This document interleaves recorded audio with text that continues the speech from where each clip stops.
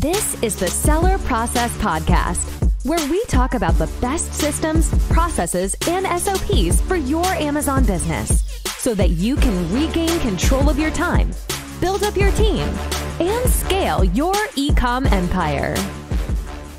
Hello, entrepreneurs. If you are looking to leverage the power of PR to grow your business and increase awareness of your brand, then this episode is for you. Our guest today will share with us his formula to get your brand story published in popular media outlets, even if you don't have any experience in PR or connections with writers and journalists.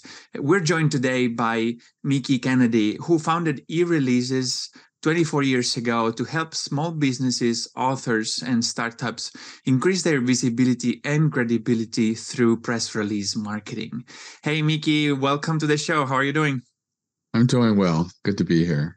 Yes, great. So, in our pre-interview chat, you told me about your story and how you help e-commerce brands or small businesses to get seen by the big media, popular media, or local media. So you help them, reach their goal of being seen by more people and attract new visitors to their store. And you told me about this 8 steps formula that you created, which I thought it was very interesting and really worthwhile sharing. So I'd like you to start with telling people, like, what is this about and what are the benefits that Amazon sellers or e-commerce entrepreneurs can get if they follow your formula step by step. Sure. So basically, I run eReleases, which is a press release distribution platform. And what I've seen doing 12 to 14,000 press releases a year are those types of press releases that get media pickup often. I would say 95% of what people send out as a press release isn't newsworthy and isn't strategic. Therefore, it rarely yields media pickup.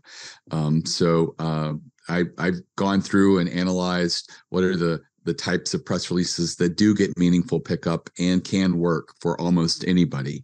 And that would include Amazon sellers as well as other types of small business owners and entrepreneurs.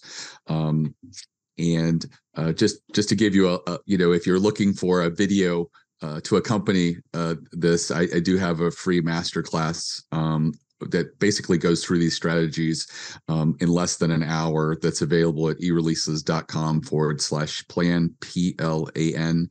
And it's really a great place for people to get started if they're considering press releases or PR, because getting media pickup can be really meaningful for a company. It can leverage a lot of attention, potential customers, as well as people that you might have in your pipeline to get them over the hump and consider doing business with you and buying your product on Amazon. Yeah, for sure. So first of all, the link that you mentioned is going to be available to you guys in the show notes or in the description of the YouTube video. So make sure you check that out. You will have actually access to the slides and videos and a lot of different materials about this topic that we're going to cover today. So make sure you download that. And secondly, about what you mentioned, I totally agree, because right now it's a hot topic, at least for Amazon, to drive external traffic, because Amazon, it's rewarding that. So the topic that we're discussing today, it's like very actual and very, very useful for people to learn, because more and more people are trying to leverage external traffic, bring traffic from perhaps in this case media websites and drive it to their Amazon listing to increase ranking and boost sales. So let's start with these 8 steps. Let us walk us through these 8 steps. Then we will dive deeper into each. Okay. So the first step is owning your own story. What's your unique selling proposition? What is it that makes you different from all the other products on Amazon? What is it that you have developed or created that's a little more unique? Sometimes it can be your brand, your name, It could be what modification or changes or enhancements you give in a product. And it's just a matter of bringing that to their attention. One of the things to keep in mind is a lot of people feel like they're too small to get media attention. But the reality is the media loves to be seen as curators. They like to discover small little hidden gems and bring them to their audience. They don't like bringing to attention, the large companies like Apple and Microsoft and places like that, because they know they can advertise and everybody's pretty much aware of them. So if you're a small or new brand and you feel like you're doing something that's authentic and interesting, press releases can work really well for you by tapping that, talking about your journey, what inspired you to maybe perhaps create your product or to bring it to market, being vulnerable and showing who you really are as a brand and as a company. And so, sharing your story can go a long ways because the media is story specific. They're journey specific. Most articles are written as a story format. So you want to make sure that you do include enough information that they can build a story. And sometimes being vulnerable and sharing little obstacles you've suffered along the way makes you relatable, especially with business media. I've had clients who shared embarrassing business mishaps, and they got picked up in Inc. magazine, and they opened with the story of how they had to cancel Thanksgiving dinner one year because of the volume of orders that they received and had to fulfill them from their family garage. So it was something that a lot of small businesses and entrepreneurs can relate to. And, that's the thing about owning your story, is making yourself relatable and having a story that you can then convey to the media. I love it. Actually, I think it's a great insight because we can actually, this could help people to change their mindset about media, because I think most people would think about that, would think that big companies get shared in media, but as you just mentioned, these writers and creators like to pick the unknown stories and look like they're curators. So I think that's a great insight. So basically this is opening up the possibilities to anybody to be present in this media outlet. So it's a great first step to change our mindset and start approaching these people. I'm curious to ask you, like, who's writing these press releases that we would present to these media outlets? Is it the brand itself, or the writers help with that? So eReleases has writers, but I honestly believe that most anyone can write a press release. They're not very sophisticated. They're very plain, written in the third person. So I would challenge anyone to give it a try themselves. They can always send it to our office and have us take a look at it and give them an honest assessment, whether we think that's fine, room for improvement, or whether they would be advised to have a professional write it. But that being said, I think that it's not something you should be intimidated by, because the writing of it is less important than the actual message that's being conveyed, what the angle is, what the hook is. And I feel like a lot of attention should be placed on that and a little less so on the writing. Yeah, okay, makes sense. And obviously, now with AI and ChatGPT, we can get like the first draft, let's say, done in a very simple way, and then we can edit that. So that's something we should not be intimidated about, like you mentioned. Okay, cool. So then let's move on. What's the second step? So the second step is researching your industry for blind spots or gaps. Often, if you are tapped into your particular niche and industry, what is it that is going on right now that people aren't really talking about? Maybe you and other sellers in this marketplace talk about it, or if you were to meet people within your industry, it would be like a hot button topic of like, have you noticed that, people are moving away from this type of plastic, or they're looking for,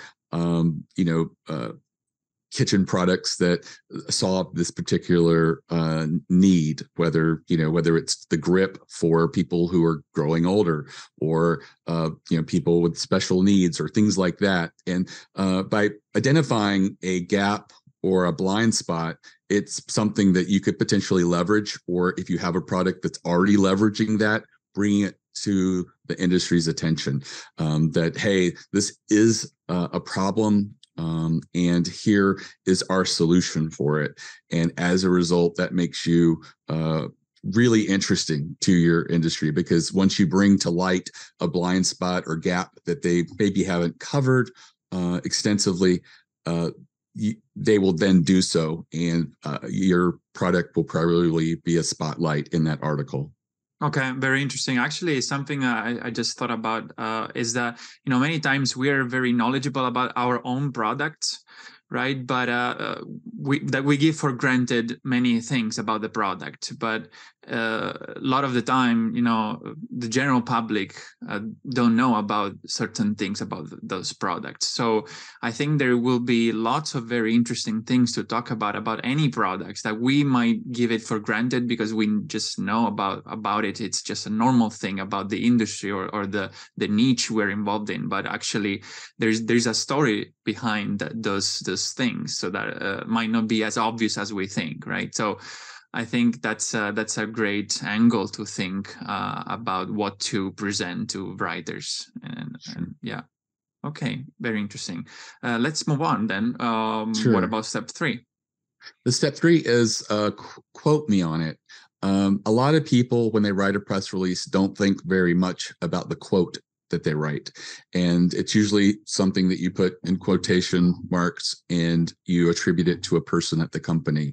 A lot of times they just are written as an afterthought. They're very safe. They don't say anything meaningful.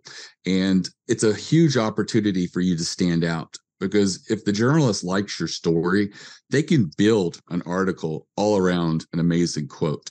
So give a little bit more time and energy to crafting a really concise, beautifully worded quote, something that if they were to paraphrase it, there would be a loss of language, a loss of impact. So, it's really a great way to make yourself stand out.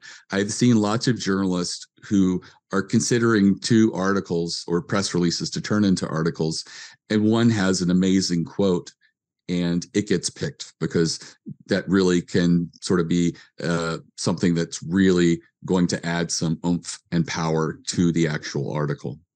Okay, yeah, that's a very interesting insight I never heard of before. I mean, when you just told me in our pre-interview chat, I think it's very smart because, I can totally see writers being interested into writing something just starting from a memorable quote. So I think that's a very smart way to take it. Okay, cool. I actually, guys, remember that in this in the material that you will be able to download from our website, thesellerprocess.com, you will find in the show notes the links to download all these materials, and you will find inside some examples of a mediocre quote and how can you turn that quote into like a better one that it's more memorable. So make sure to check that out. So then what's step 4? Step Correct. 4, yes. So step 4 is about being the friendly jerk, also known as the contrarian. If everybody in your industry is following a particular trend, but you haven't, and you have a reason for it, share what it is. For example, if everybody's moving to, a different type of battery or a different type of use, and your product doesn't, why would people care about your product? What would be the benefit of it? And if there is a benefit, put it front and center and own it. Be the contrarian. For example, there's a lot of people that are feeling like electric appliances and rechargeable lawn equipment and stuff like that is the natural progression. But perhaps you sell one that is still a plug-in that you run a cord. What are the benefits of that? Maybe it has more torque. Maybe it, and you could just honestly say that, for example, most rechargeable hedge trimmers can't handle, branches more than, say, a quarter of an inch. But using one that is either gasoline powered or one that is plugged in, you can handle larger branches, maybe up to a half inch or something like that. So, what is it that you are going against, and how can you make that a benefit? So many people feel like when they get caught behind a trend that as a result, they need to step up. But sometimes you can move inventory and address a need that people may not be aware of, and own that and be the contrarian. I do it friendly and in a way that's not going to make you seem like a terrible person. But it is, there are pros and cons and trade-offs with everything. And so many people move so quickly from one thing to the next. And sometimes you're sitting on inventory that might be considered outdated or not modern, and you need to get rid of it. So, being there to highlight what still makes yours superior or different in a meaningful way is a great way to get out there and own that. And every time the media potentially talks about this subject, you have the likelihood that you might get plugged in, because journalists like to cover both sides. And if the industry is all moving in one direction, there are very few people that are raising their hand and saying, not so fast. Let me point out the downsides of this movement and how my product solves that by, doing something a different way. Yeah, cool. Yeah, I love that. Actually, I really like the way you phrased it. Be the friendly jerk. Yeah, that's really cool, because it really gives the the idea of how you should be, like, in terms of sharing an unpopular opinion, right? Which it's kind of a fascinating thing for reporters, journalists or writers, right? So it makes your story more interesting. Yeah, that's a really great insight. I love it. So then what's step 5? Step 5 is stats and data. The media loves numbers. And if you read a lot of articles, they often will open or include meaningful statistics. Like, 2 out of every 3 homeowners are finding this as an issue. And, being the owner of interesting data can really get you a lot of the media attention. I coach some of my clients through creating their own industry survey, in which they do a survey on the industry that they're in, and it's easy to get results if you don't have an audience, because I know that a lot of people who sell on Amazon don't have a list of their customers easily attainable, or their leads. But what you can do is reach out to someone in your industry, a trade association, for example. Stay away from the large ones, but the smaller and independent trade associations don't get a lot of attention, especially from the media. So if you approach them and ask them to send a survey link to their members, and you will mention them in a press release that you say that you'll be issuing over the wire, a lot of them see it as a win-win. They just include the link in an email or social media or both to their members, and in exchange for that, they get mentioned in the press release. You then take the results from that survey. I usually recommend a survey of 16 questions. I use SurveyMonkey. It's very easy. 4 pages, 4 questions on each page. I usually put the most important questions up front. So if they leave after page 1 or page 2, you still have those results from those questions. If you do have some oddball or left field questions, I usually put them on the last page. And surprisingly, if you don't have some weird or left field questions, I invite you to create some, because I have found that a third of the time, the questions that become the most interesting ones that you build a media campaign on were the ones that you thought were a little strange, and the results were really interesting as a result. And people, when posed with this, how many people do this one thing, a lot of people want to know the answer. So that can work extremely well for you. Usually after the survey, you want to analyze it, pick what you feel are the 2 to 4 most interesting responses that you got. You want to create some analysis of why you felt that it trended that way. For example, if surprisingly you found out that most people in your industry don't want a particular feature that has become really prominent lately, that might be something that you want to lead with. And once you've developed those questions, you just build the press release around that. I do recommend that people put a page up on a website where they have all of the responses from the questionnaire. And that way a journalist can go and review those and see if there might be more meaningful connections that they want to make based on what the responses were. And sometimes 2 or 3 stories can be built off of a single press release, a single survey. And because you're the author of the survey, you get mentioned, and every time the survey is mentioned, you're mentioned and your brand is mentioned, and so that could really bring a lot of attention to you. Another thing when you do the survey is on SurveyMonkey, when they're finished with the survey, you can send them somewhere. So you could send them to your Amazon store after that. So everyone who completes the survey ends up at your store. And it's just a great way to get some recognition, additional traffic, and visibility. Yeah, wow, that's very interesting. I think it's a really smart idea to run your own survey. I'd love to kind of test it with my own brand as well. So how do you get the respondent? How many respondents do you think it's enough, to make it a valuable interview? I've seen as little as 150, but I like to have over 200 responses, and partnering with the industry trade association often solves it. So if you sell, for example, kitchen products or something along those lines, what audience of people, what trade association would represent buyers of kitchen appliances? So it might be chefs. It could also be, cooking enthusiasts or people who make recipe books. There's lots of trade associations.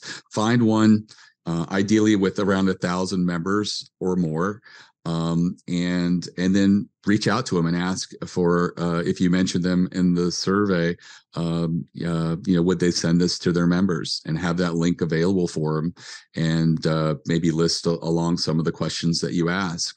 And I find that, that works more than 2/3 of the time. So generally, just going to one small or independent trade association often yields results. If not, move on to another one, because there are lots of different trade associations. There's tens of thousands of them, and it's just a matter of finding one that would be a good survey sample in your industry or who your customer base is. Okay, that's very interesting. I wasn't aware that there were so many trade associations, and they would be actually willing to help you with running these surveys. That's a great things to know. Yeah, thank you for that tip. Yeah, sure. Awesome. So let's move on to the last. We have the last 3 steps. So step 6, what is that about? So that's about newsjacking. And that became really popular over a decade ago. And it's basically, if something has happened that's in the news and it's really hot right now, to do a press release on that subject. Many years ago, there was a big credit card breach at the retail store Target, for example. And so a lot of people would do press releases on the credit card breach. And these were mostly consultancies in the security space. The problem with it is so many people know about this now that it really doesn't work the way it used to. But there is a way to do it that in which you can stand out. So if there's something that's more generalized, like the Target credit card breach, make it specific. If you cover a particular niche, how can you make it very specific to that niche, and then provide yourself as a resource?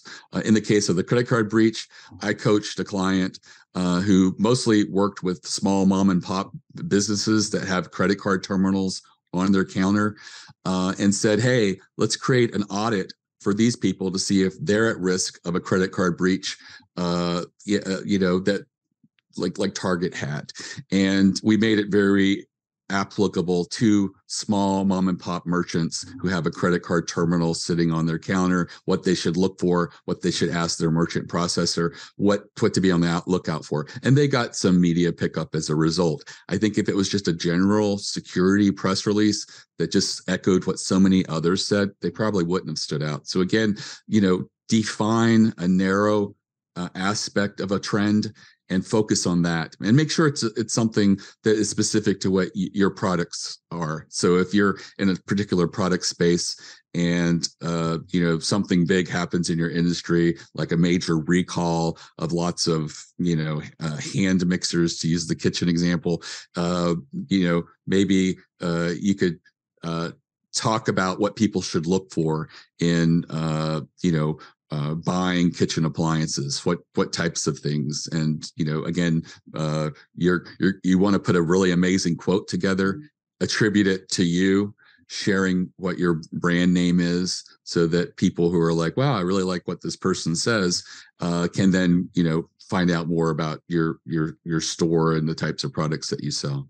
Yeah, that's very cool. Yeah, thank you we're sharing lots of very, very interesting, strategies. Yeah, so I think those are all valuable, like piggybacking on trending news in a creative way, so that you can stand out, but kind of riding the trend of that previous news. That's a great insight and strategy. Cool. So I want to still cover the last two. So what's step 7? So step 7 is not to neglect your local media. You might be on Amazon and have a national presence, maybe even international presence, but you are a local business. So in your local market, there's probably a newspaper. Maybe if you're lucky enough to have a business newspaper as well, or a business magazine. Perhaps there's local radio and TV that sometimes do segments within the industry that you represent. So if you are doing lawn care products, are there TV segments occasionally that talk about things to get your mower in shape for the new season, things like that, that you could then put together tips and resources and send it to them. You don't have to write a press release, just share tips to them. It can be as little as 3 or 4 sentences, like, hey, I see that we're heading into mowing season, and I represent an Amazon store that specializes in lawn equipment, and I'd love to talk to you about what people should look for, what they should do to get their mowers in shape, and what they should consider. The local media loves to spotlight local businesses and local experts. So do a little bit of work. You can actually call the newspaper and ask what the email address is of a particular editor.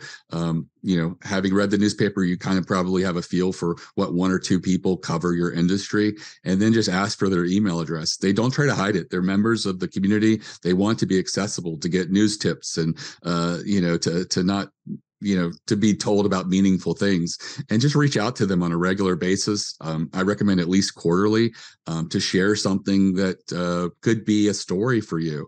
And sometimes I tell people to cover competitors. Like maybe there's not an Amazon seller, but maybe there's an online seller that's in Chicago in your same industry. Go to Google Alerts and put their name in a Google alert. And when you see them in the news, look at the article and say, I would like an article, very similar approach and topic for me. So then you reach out to your local media. You don't tell them someone else wrote about this in another market, but just tell them, I'm seeing a trend where some media are talking about this subject, and I feel that would be really great for you. And my company would be a perfect example to discuss this trend or this topic.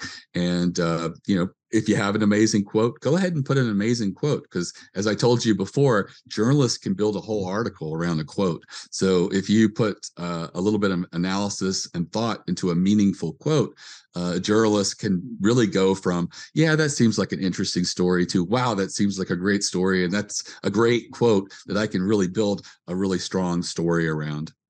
Well, okay, great. Yeah. That's a great tip, and it's reminding me also, the story of the author of Smart Cuts. I don't know if you read that book. It's basically this guy who started with reaching out to local media, and he ended up, publishing an article in one of the biggest media outlets in his industry, and that's because of the same reasoning of the game bigger and better. He's trading up.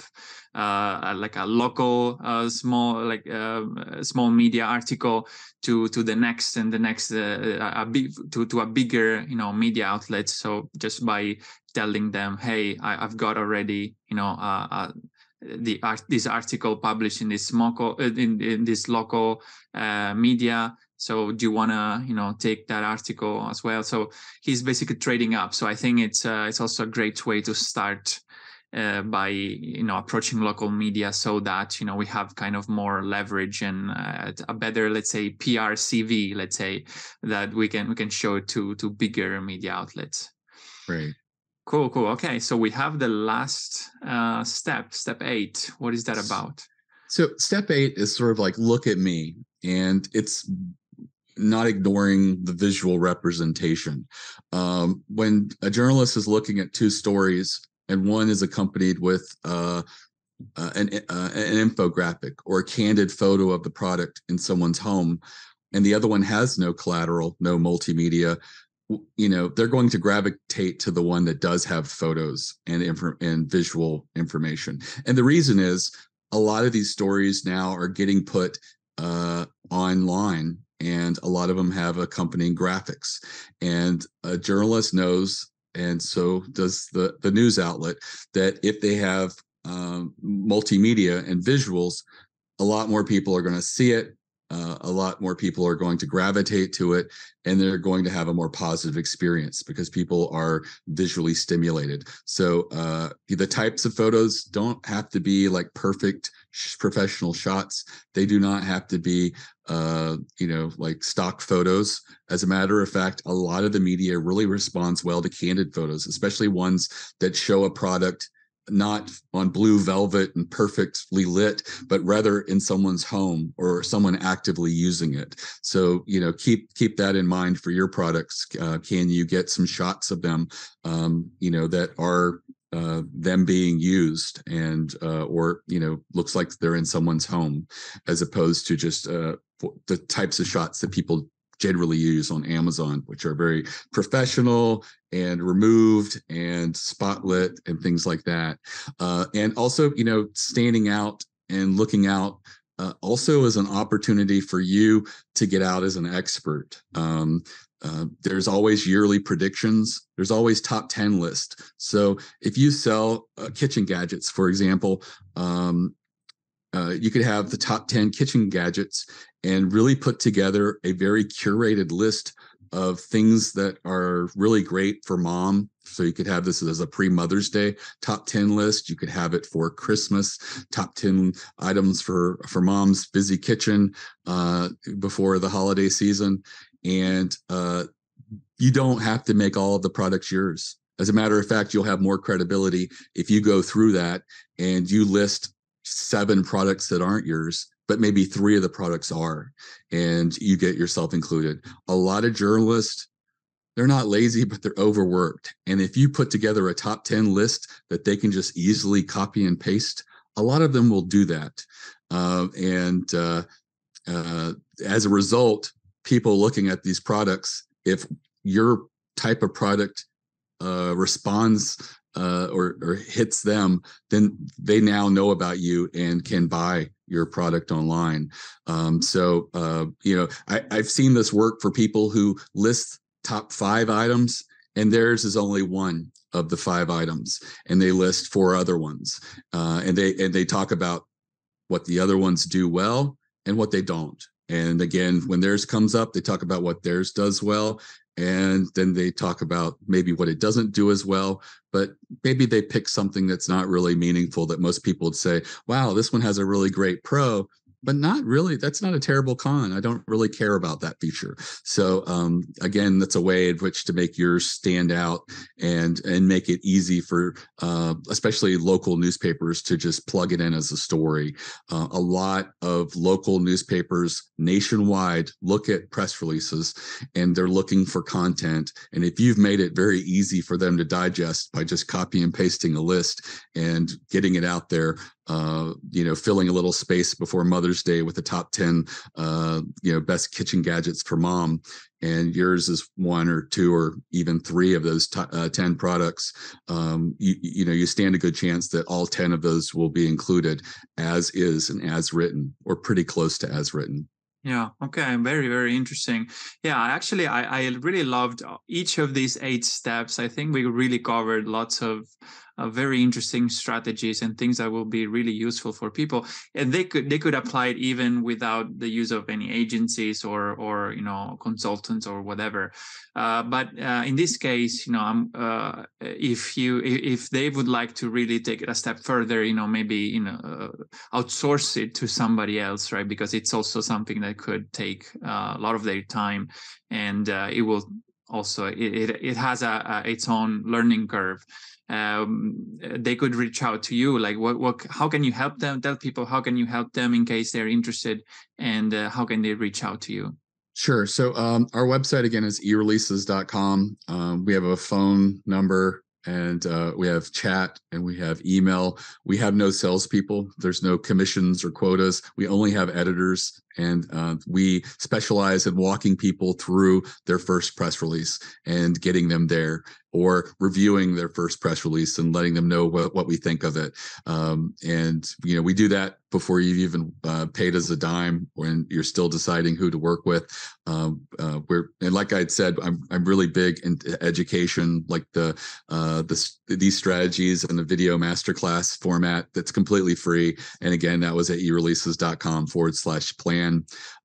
All my social media is on the lower right of my website, and it's my direct LinkedIn. That's a great way to reach me personally as well. But my staff is really available, and we really do specialize in helping people through the process. PR should be a campaign of 6 to 8 press releases. Some of them are not going to work. Some of them will. And if you stick to these strategies, you'll find that more will work than not. Wow. Okay. Sounds really great. Thank you again, Mickie, for sharing all your insights. Yeah. Thank you for being here. You're welcome. So guys, remember, the key to success is to emulate the best. So take home all the insights that Mickie just shared with us, and remember to download the complimentary materials that you will get for free at you will find the link at thesellerprocess.com, or in the link of in the link below the YouTube video in the description. So guys, remember to take action on this, and I wish you a productive week, and I'll see you in the next episode. Hey entrepreneurs, I hope you enjoyed the episode and learned something from the interview. If you're serious about creating systems for your business, automating processes and building up your team so that you can transfer the tedious daily tasks in order to focus on more high-level strategic tasks and work on your business and not in your business, I've created a guide for Amazon sellers named Capturing Systems and Creating SOPs that you can find at thesellerprocess.com/systems ebook, where you will learn how to leverage systems and SOPs in your Amazon business so that you can accomplish more by working less, optimize your time, automate and delegate tasks, and reap the benefits of being a true business owner and not simply an operator in your own business. Go download the ebook at thesellerprocess.com/systems ebook and start implementing all the tips and insights that I share with you. And leave us a review or a comment to let us know how the content we are sharing here is making an impact in your business. And have a productive week.